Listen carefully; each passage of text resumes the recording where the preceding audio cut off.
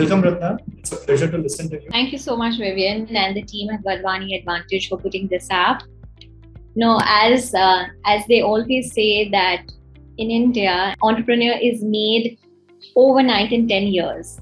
And some of you will identify with it because nowadays there is a euphoria and a FOMO around, fundraising, names coming up in, news, etc. But a lot of those names are after a lot of hard work has gone into them. So before we start the session on the investor mindset in the healthcare space, I would like to tell all of you that every effort that you put in and the number of years that you've been building your enterprises, all of it ultimately builds up to making a great enterprise, which then when taken to the market will give you the desired results. Wadhwani Advantage is a platform which is basically created to help entrepreneurs and to help them and to partner with them in their journey. This is one of the initiatives, and therefore it's very important to understand what you require rather than what we want to just talk about. A lot of businesses, especially healthcare, if you are running hospitals with a few beds, if you're running nursing homes, you're running single specialty, you're running a chain of clinics, or you're trying something in telemedicine. Essentially, all of these businesses are fairly capex heavy, right? And most of the times, the entrepreneurs, what are the various stages of fundraising that they have? Before you go for fundraising, what should you keep in mind? These are some of the things which probably, needs a lot of reflection before you actually go out and talk to people, right? So the first thing is that how do you prepare yourself for fundraising, right? Especially in a space like healthcare, where business is capex heavy, the break-evens can be longer. A lot depends upon the team of doctors that you have, right? And why am I saying these points? Because these are some of the things which investors will look for when you go for fundraising, right? So how do you prepare yourself for fundraising, right? You have an idea, you have an execution plan, you have a team. When it comes to healthcare, hospitals, what type, even when you say, okay, you want to set up a hospital or you're running a hospital, the important thing is to identify what space you want to be. Do you want to be in primary care? Do you want to be in secondary care? If secondary care, which segment you want to be in? Cardiac, neuro, trauma. So it's very important for you to understand which space makes more sense to you depending upon your experience, your strength, your team of doctors, your management team, and understanding your moat. For example, there was a phase when single specialty hospitals were doing phenomenally well and just mushrooming anywhere and everywhere. We've heard about Dr. Agarwal's, we've heard about the chain of eye clinics, we've had cardiac clinics, we've had diabetes clinics. Apollo came with a special business model where for every specialty, whether it is renal care or it is diabetic care or it is eye care, they came up with specialty clinics. So know what is your moat, which is very important, because if you don't know your moat, you won't be able to explain it to the investor, right? Also, the other thing is two very important, spokes in your business model are A, your competitors, and B, your customer. Right? Competition analysis, I think most of you have been in business for a while. You all know what it is, understanding, especially when you are having hospitals that in the vicinity of 2 kilometers, 5 kilometers, who are the people who are there, what are the services they're offering, what is the price point analysis. That is very important. Second is customizing your offerings to your customer, which basically means that if you're setting up something in tier 2, your pricing, your infrastructure, etc. has to be accustomed to what your customer needs, right? If you're going to set up a 5-star hospital in a tier 3 location, that is not going to help. While tier 2 and tier 3 in India are, very, very underpenetrated when it comes to critical care and all of that. That's very important. But even when you set up critical care, I've looked at models where in tier 2 and tier 3, they're doing critical care, which is remote.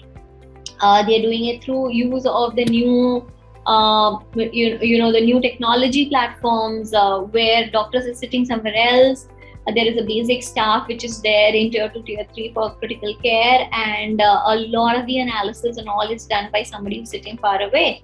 So I think these are some of the important things to prep up before you go for fundraising, right? The second question which you should ask yourself is that what is it that you want to raise? Why are you in the market, right? If you are just setting up your business, you are at a pre-revenue stage, your revenue requirement will be different. So analyzing for the next 2 years, right, 2 to 3 years, how much money you need for your capex, which is basically your capital expenditure, which essentially means that if you're setting up something, if you're setting up beds for your equipments, for your furniture and fixtures, and how much do you require for OPEX, which is essentially your salaries, rent, utilities, etc. Understanding, building it into a financial model and understanding that how your revenue is going to build up, how your costs are going to build up, what is going to be your gap funding that you require, and the initial capital expenditure that you require on the build outs, that is also very important. So understanding that is important because see, today if you are a 5 crore hospital operating 30 beds, correct? You want to expand by another 20 beds. Per bed, you might require 10 lakhs, 15 lakhs. But if you under budget and you do not budget for operating expenses, then your business may not be able to survive. Secondly, you should always go to investors who are like-minded, who have some connection with healthcare, and who have deeper pockets. That today, if you go, you're able to raise 1 rupee. Tomorrow, if you go again to them, you should be able to tap their resources again to have follow-on rounds, right?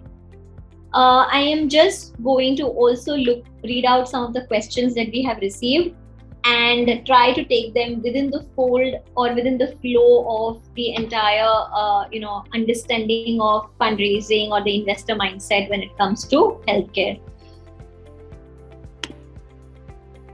So Shubham wants to know, is digital therapeutics a successful idea in small towns? Right? I will definitely cover this. Vaibhav wants to know that practice as a part of Avis Hospital. My question is whether building an own technology platform is an important parameter for raising investment. The investment raised will be used to expand in other geographies.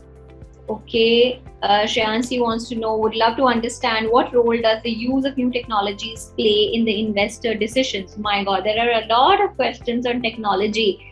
And rightly so, because in the last 1.5 years, we have seen that technology have taken businesses to the next level. And the barriers of distance, the barriers of location which were there are broken down because of technology. And a lot of businesses are able to reach the Bharat, which is the heart of India, because of technology. Dr. Parvez wants to know, we just see hospitals as service providers in return a business. We want to know, does investor expect expansion or profit specific?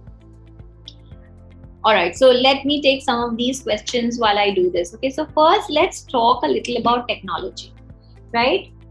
When a hospital set up, where all do you use technology? One of the important levers of technology is the hospital information systems. Having a good software which is able to help you track a lot of KPIs, right, is very important. So if you are setting up a business, even if it is a standalone, sometimes you will have hub and spoke model, you will have your services provided in different locations. At that point in time, the technology platform becomes very important to integrate everything.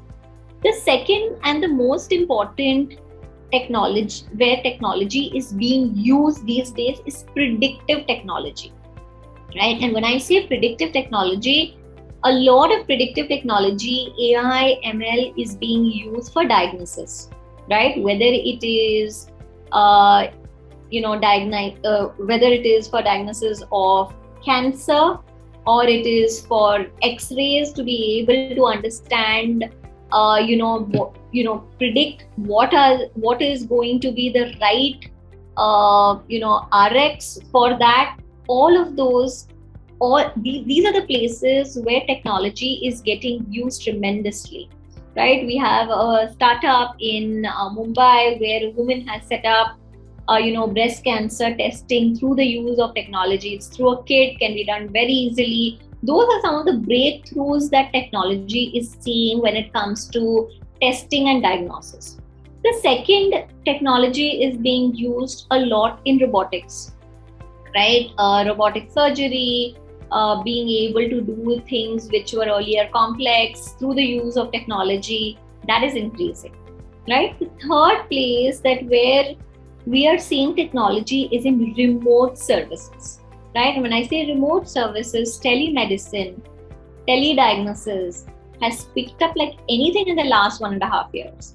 A big hospital like Apollo, at the peak of the pandemic, were doing 40% of their OPD through telemedicine.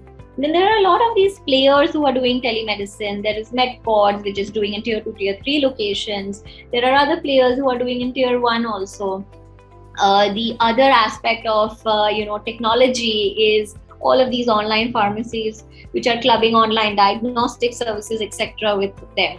So if you ask me, is a digital platform required for the business? It really depends upon what's your business model. But 100% technology can help you leverage what you're doing. You can do better with the use of technology. You can organize yourself better because you get a lot of data and analysis, and you can reach more customers. You can reach more patients, more locations through the use of technology. So whatever your business model, right, you can up the ante by using technology. Do investors look for a digital platform while funding? So they will evaluate, right?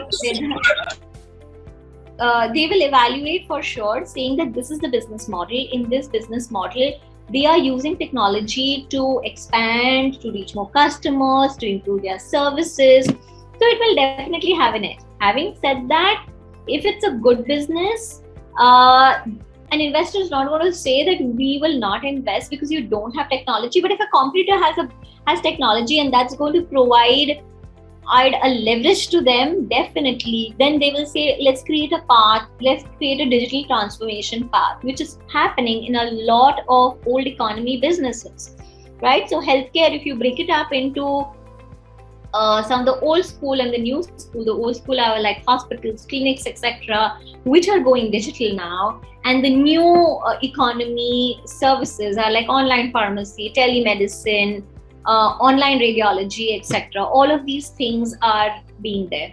So technology is changing things. AI in healthcare is creating waves, because what it is doing is that it is bringing the hospital or the hospital care or the healthcare services to the patient rather than the patient going to some location. So when you think of your business models, think of evolving it in such a way where you can take your services to the patient. So I hope I've answered the question on technology, right? Okay, let's take a few more questions. With Shanti Singh would love to understand the role of technologies. I think we've covered this. Okay, Parvez is asking, do we want to know, he wants to know whether investors expect expansion of profit specific. So really depends upon the type of investors, right? And therefore that question takes me to my next slide, which is saying what are the stages of funding? If you look at a traditional funding model, you have pre-seed, which means that even before you have started your venture, you go and raise some funding, which is based on a test plan or a business plan. You have seed funding, which is that, initially the product is developed, the idea is there, some testing has been done, etc. At that point in time, you raise funds from angel investors, HNIs. HNIs are, say, CXO level people from various organizations who start investing in startups. You raise money from incubators and accelerators, which are basically launching platforms which help various startups to raise funding. And then when you're revenue generating at a certain level of revenue, you raise a Series A, Series B. Series A, Series B initially used to be 10 crores, 15 crores. Nowadays, because of the euphoria in the market, Series A, Series B amounts have increased substantially. But if I have to understand from Vivian, some of the players that Wadhwani Advantage is working with, they are all sub 10 crore healthcare players, in which case I would suggest that if you're raising funding, you need to first tap friends and family. You need to tap healthcare professionals, which basically means a doctor somewhere who wants to invest, or somebody who is with pharma companies wants to invest, or somebody who's slightly more related and has some more knowledge of the hospital space or the healthcare space that you are in. And you could raise from early stage VCs who are focused on healthcare, right? Your fundraising could be anywhere from a few lakhs to a few crores, right? Depends upon what your business plan is. What investors expect is depending upon what type of investor. So some investors, suppose it's just one hospital and somebody's invested in that hospital.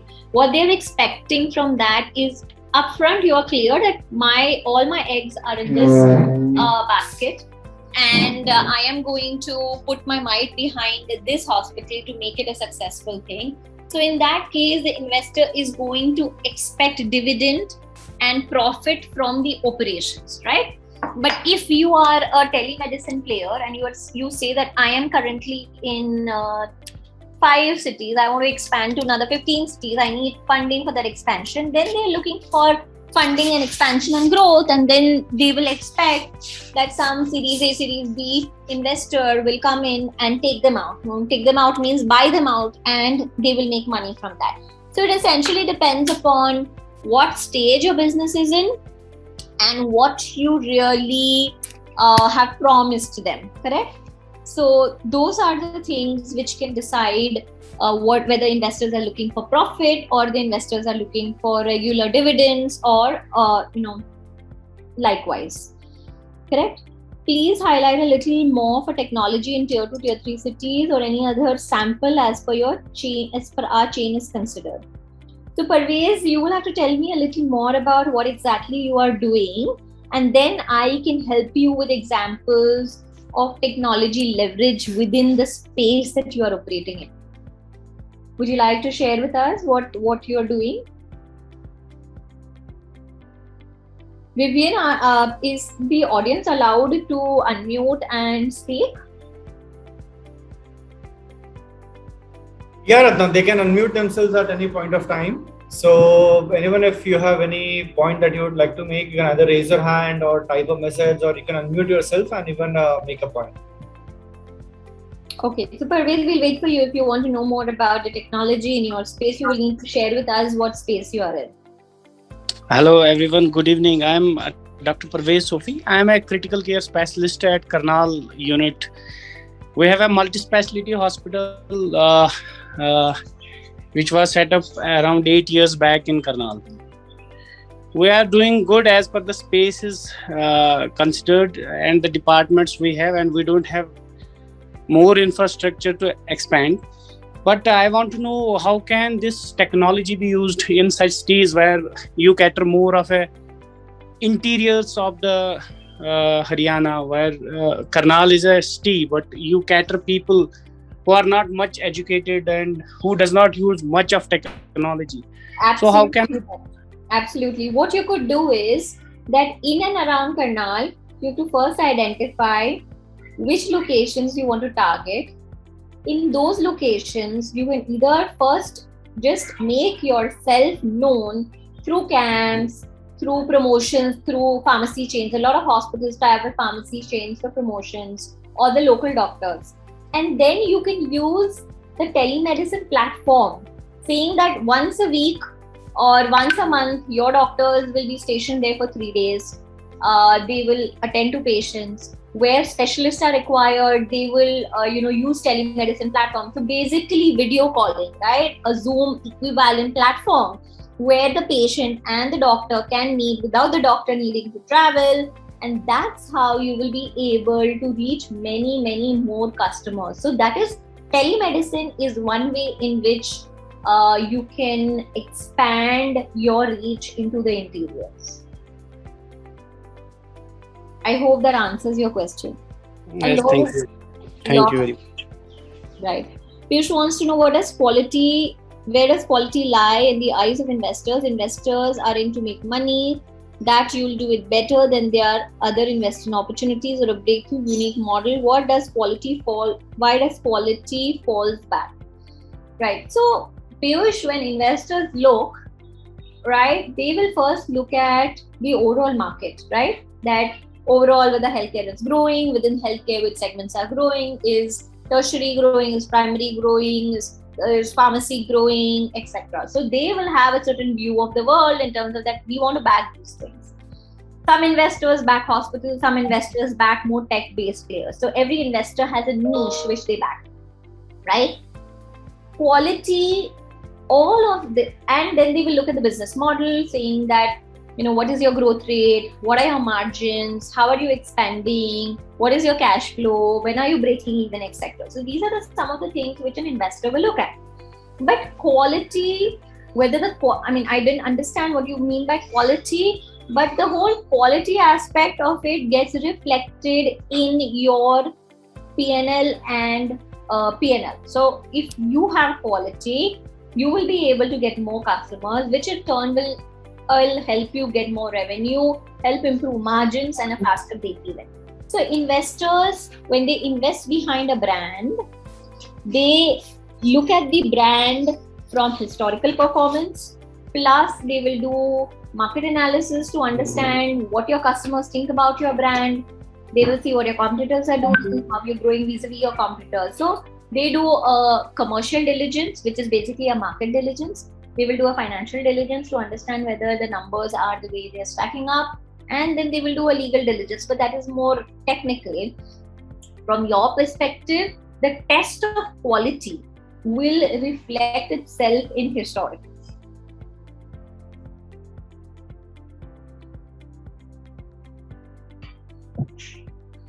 All right.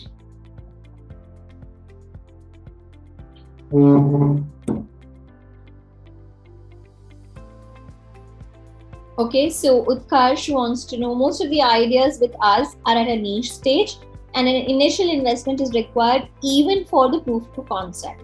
What steps do we as medical persons need to take to get angel investment, initial investment to start a technology-based delivery model? This is a very good question actually, Utkarsh, because a lot of doctors, are excellent at what they do, right? They're excellent at their field. Where they need help is that now I have an idea, I know I want to do this, but how do I take it off the ground, right? You might be wanting to do something which has an initial investment requirement. That initial investment could be bootstrap. When I say bootstrap, it could come from you or your family. If not, you have to go the route of HNIs and angel investors. There are a lot of angel networks which exist today where you can go and make your pitch. And I will cover very quickly in this session what is pitching and how do you make your pitch. But there are these networks. I will also put my LinkedIn profile on the chat, so that later if any of you guys want any help in terms of connecting with anybody or getting some advice in terms of how do you take things forward, I will be happy to assist you. Right?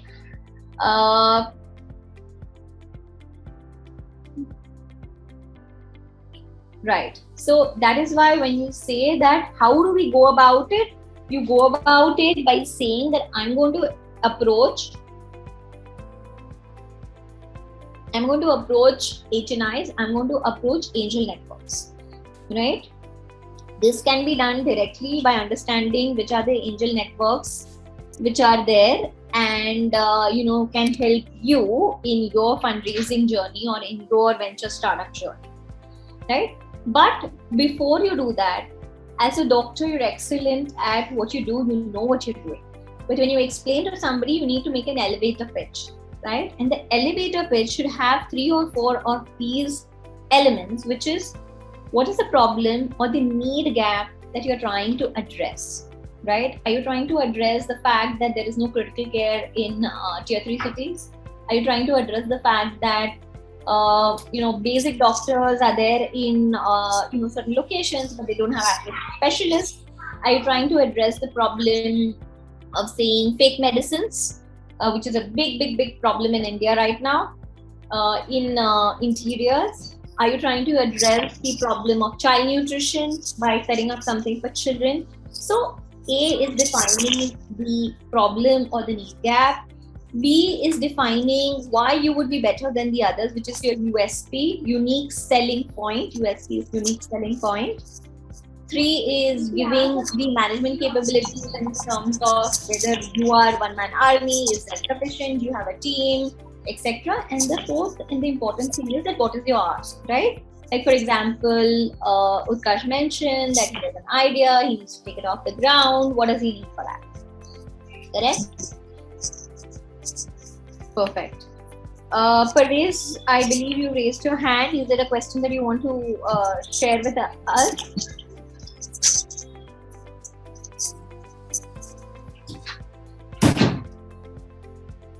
Okay, Vivian. Hello. Yeah. Actually, I want to know if you are getting fundraising. We have a chain of hospital, and you have promised something for to investors, and now you are majorly some hospitals are profitable. Now you are adding more hospitals to your chain, which are upcoming hospitals, and you are adding new investment to new hospitals. So I want to know that was actually my earlier question. What actually investors look when you are expanding your chain? Some hospitals are profitable and some are yet to get profitable. So how do we increase the chain, and then how do we see this profitability and the growth of the chain overall? Correct. Good question, Dr. Parvez. So Dr. Parvez, essentially what an investor while investing will look for is that some of your mature hospitals, where are they? Are the mature hospitals growing? What are the margins at which they are? If they feel that, what they will essentially look for is that, is your mature hospital cash accretive, in the sense, are they generating cash flows? Correct? Those cash flows you can deploy partly for your expansion, and obviously you are going to them for funding, for expanding. So then they will want to see that if you've expanded to new locations, what is the growth and the break-even trajectory for that, right? Is it 3 years, 5 years, 7 years, whatever it is, they will need to understand that and have confidence that you will be able to bring those hospitals also at the same level at which your current hospitals are. Right? Right. And one more thing, we had a last slide where we mentioned USP. Is this USP static or dynamic? Because when we started in our hospital for critical care, that was a USP at that time. But right now, there was replication of the same thing, and some hospitals came with the same facilities. So how can we define the USP? Right. USP is very dynamic, sir. USP depends upon, whether you're first in the market, you manage to keep your USP for some time. But when others come and it becomes a Me Too product, how do you innovate and evolve? And that's what is the challenge which every entrepreneur faces, right? So first to the market always helps. Brand building will require quality services so that your customers come back to you, and it will require providing them the new age things, etc., which will then be able to drive. So when you say that how do I manage to keep consistent USP, it essentially also involves that now what new things that I want to start which can help me expand. So the new things could be a new location, it could be a new service, or it could be a new way to go to the market. And thank you very much. Right.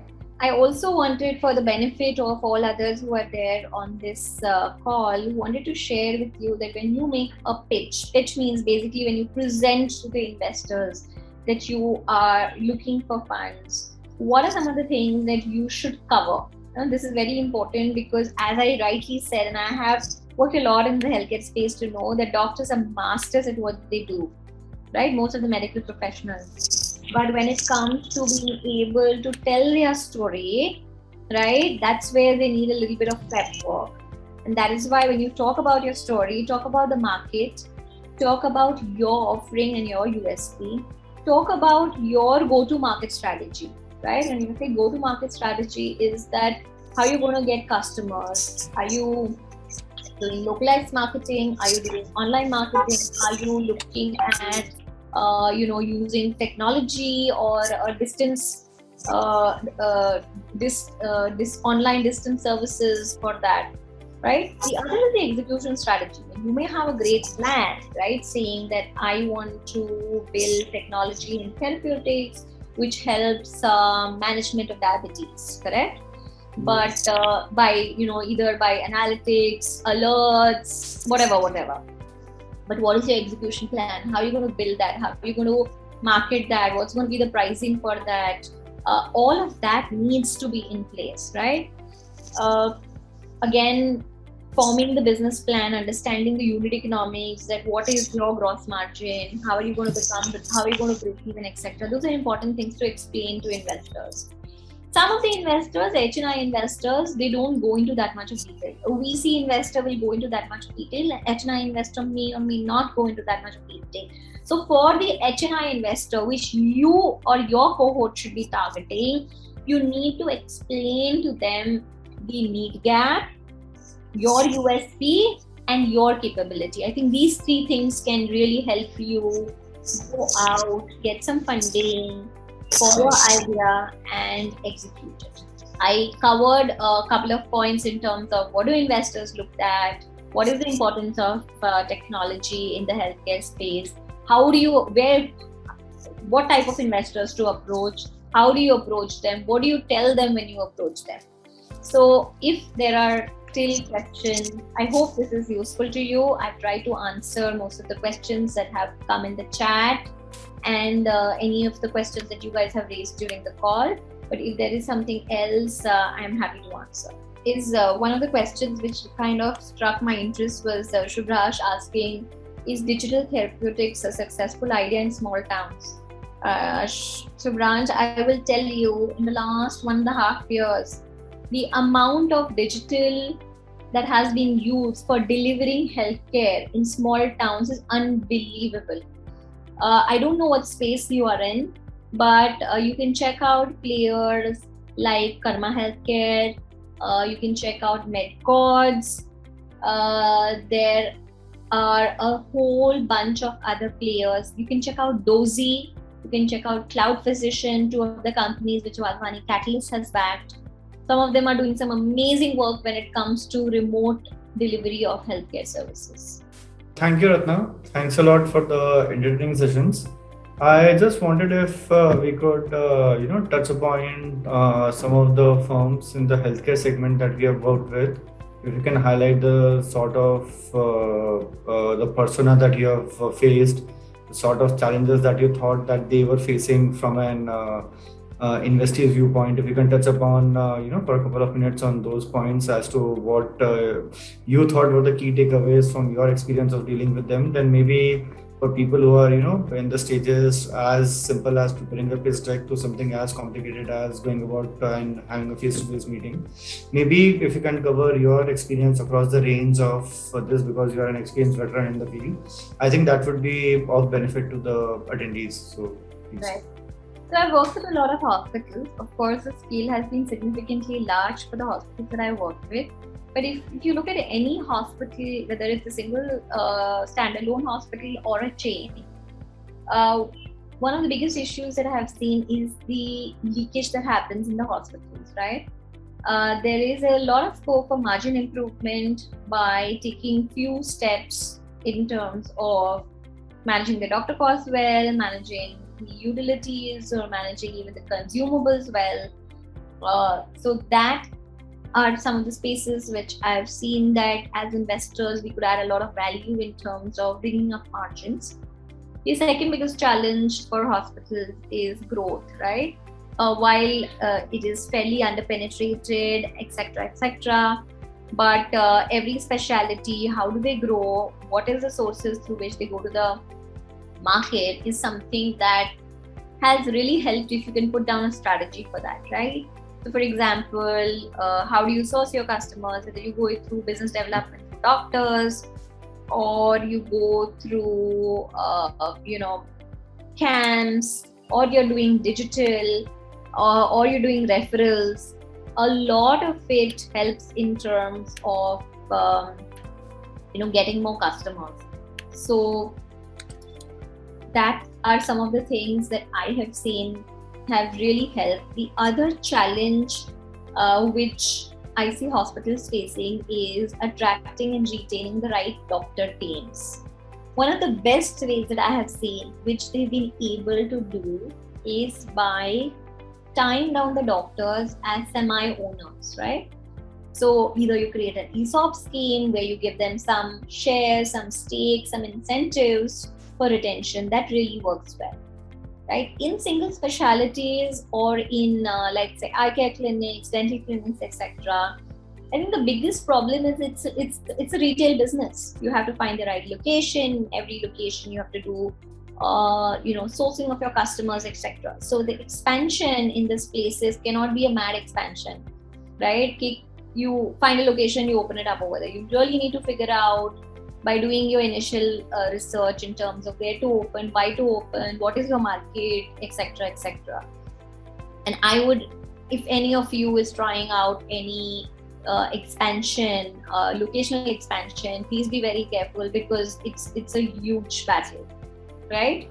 The fourth thing that I have seen people try to do, and everybody wants to do that, is building technology in their businesses, right? Which essentially really helps them extrapolate to another level, right? Whether it is sourcing, whether it is data and analytics, which helps them diagnose things faster, or in most hospitals they use a lot of analysis to see how do we improve the ARPOB, which is the average revenue per operating bed, or how do we reduce the number of days a patient spends in the hospital, because the more they are able to churn, the more you're able to grow, and also it's better for the patient, right? From impact perspective also, how do you treat him faster and in most efficient manner, right? To keep his bills also under check, to keep him also, to help him maintain sanity.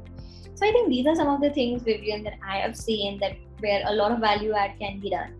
I think before we proceed, I can see a hand raised by Vandana. So would you like to take one last question from Vandana? Sure. Yeah. Hi, Ratna. Yeah. This is Vandana from Zentio, and thank you for the session. You have touched upon this before in your presentation about digitalization of healthcare services, especially hospitals. So, for the benefit of everyone present here, like many of them are running existing hospitals, and then given the situation, given the launch of NDHM and everything, they would want to probably look at digitalizing. So how does the investor look at it? Let's say if a hospital comes specifically for this purpose, investment for going ahead with digital health or technologies, what would be the investor's take on it? So investors will be very happy to evaluate it because it is the most in thing right now. But they will want to see a model. They will want to see that how much investment do you need, what are you building, and how is that going to convert into more customers and expansion. So they will want to see the model. That suppose if you are trying to build a telemedicine model, right? Like how Dr. Parveen said that they are in Karnal, but they want to reach the interiors. So if you're trying to build a telemedicine platform, what is the cost of that platform, and how will that platform scale up? Okay. So I understand like a standalone investment for a particular niche thing is also possible. That's what I hear you say. As long as it's sort of presented with connection to the overall like P&L and expansion and what is the revenue enhancement. Yeah. Great. Thank you. Yes, Dr. Anurag. Thank you, ma'am, for this wonderful session which you have given. And we are also in the domain of entrepreneurship, along with we are having our own medical college and hospitals. So with do this is possible for raising funds for medical colleges and hospitals? Medical colleges? For educational institutes, or we can able to raise only for corporate hospitals and chain of corporate hospitals only? I mean, funding can be raised for anything. As far as there is a expansion-based business model, or if there is a cash flow generating business model, you will find some investor who's trying to look at it. So ऐसा नहीं है कि एक field में पैसा raise हो सकता है, दूसरी फील्ड में नहीं हो सकता. Education has always been investors' favorite, but of course there are. Actually, we are into educational domain, so we are having our own dental colleges, Ayurvedic colleges, and MBBS colleges and hospital. Both colleges and hospitals we are having. So we are not into corporate hospital model, but we are into educational model of this medical side. So for that the model of representation and due diligences will change in different way. So I just want to consult you regarding that only. Yeah, so of course, so it will be treated more like an educational business rather than a healthcare business. So the economics will be different in terms of, what is your realization per student, what are your margins, how are you growing, what is the year on year. I mean, generally educational businesses are fairly cash accretive. So you will have to find an investor. I mean, so I'm not really sure, but are you looking for capex? It depends. You'll have to make your pitch accordingly. Okay. Thank you, ma'am. Sure. Yes, Utkarsh. Yeah, I have just one quick question that when we read the market news and understand the investor space, we find that majority of the investments happens on the team, if I'm not wrong. And most of the teams do have a background of, consulting background, IITs, IIMs, and, a team which has experience with McKinsey's and BCG's. For us who are doctors, when we start something on those spaces, and when we come in front of the investors, and they have a lot of companies in front of them. So how do we make ourselves attractive in the eyes of them, vis-a-vis if we compare with them? Is it just a heuristic understanding of mine, or is it rational to think in that way that yes, they invest more on the teams than particular project? So Dr. Utkarsh, every person plays on their strength. Your strength is your medical knowledge, right? So you play on that. Right? But the general belief is that doctors are excellent at what they do, and therefore when you have an idea, something like that, when you talk about the execution, you need to talk about a team which will help you execute. You may not have the McKinseys and the BCGs as a part of the promoter team, but definitely you can get some IITians, etc. to work for you depending on what your idea is. So I don't think that in a medical field where a doctor has an idea and he wants to present a startup idea or a growth idea to an investor, they're going to say that no, he is not a consultant, so we're not going to back him. They're going to back you based on your idea, based on your skill set that you bring to the table. You will of course need somebody else to help you execute it, which is what the comfort that they need. I've seen a lot of businesses where doctors try to play a dual role of on the medicine front also, and trying to run the business all by themselves. That becomes very difficult. Okay, thank you very much. Dr. Utkarsh, if you would like to have any assistance in terms of fundraising or preparing yourself, you can always reach out to the Wadhwani Advantage program. you can apply on the program there, and then we'll, our team will be more than happy to get in touch with you to understand your issues and to help you handle you walk through them. Ratna, it was a truly enriching session. We are sure that our attendees were able to learn a lot from it. If, as I said for Dr. Utkarsh, that is applicable to everyone else also. If you'd like to avail our services, then please feel free to mention about, please feel free to apply on the program. The link has been shared and we'll be more than happy to talk to you. Thank you, Ratna. Thanks a lot.